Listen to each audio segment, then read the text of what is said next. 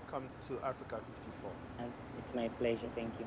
You've been helping young people in primary schools, in secondary schools, to learn about computers, about robotics, about programming. How did you get started? We started in 2018. We first started as My Career, My Talent, an organization which was focused on fostering and enhancing children's talents and young people, ensuring that they use their talents to be what they want to be. And then we differentiated careers and talents and how they should be able to choose careers that are linked to their talents. Then we due to our financial muscle and other things as we were running, we found out that we couldn't manage to run the actual My Career, My Talent. So we ventured into programming because we are developers.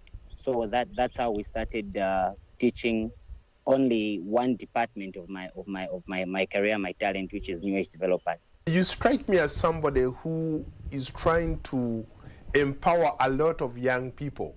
How many primary schools have you gone to? How many secondary schools have you gone to teach these kids how to be proficient in computer skills? We've covered about 20 secondary schools and 15 primary schools, plus with an addition of 8 community schools. Where do you get money to do these programs? When you go to these schools, for example, primary schools, what are you teaching them? What are they eager to learn? People are mostly eager to learn about software engineering because I think it's just a trend in here in Zambia of software engineering, most especially web development and mobile application development. So most of our participants are more eager to learn web design and development plus mobile development. When you talk to some of these students, the pupils that you teach, what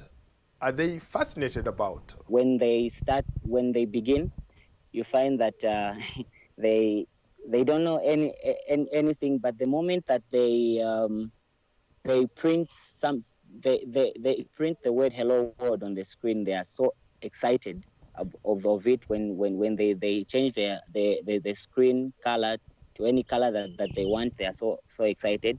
And I myself have been proud of at least three participants this year.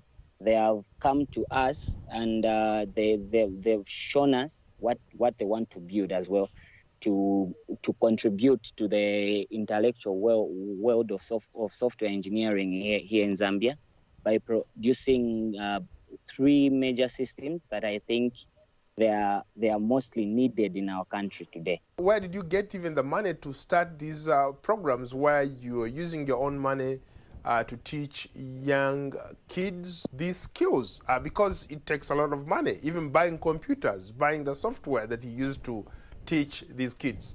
Where are you getting the money from? We work as software developers. We have worked, and then that's where we usually divide our salaries in 50%. That then the 50 goes to the organization, and the 50 we use it to help ourselves with our living. You're giving too much for a young person like you, using your resources to do what you're doing. How did this all come about?